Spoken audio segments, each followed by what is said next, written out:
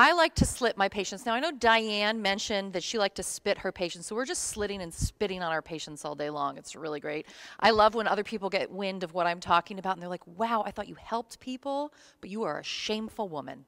Slitting and spitting. So what we want to do is do a rapid assessment of your triage. And Jess was talking a little bit about being a triage provider. So you go out there and you can literally point to people and say, sick, not sick, doesn't look so sick. Like, you're pretty astute. You can get a general idea. Sometimes you're sicker than the patients that are in the ER, right?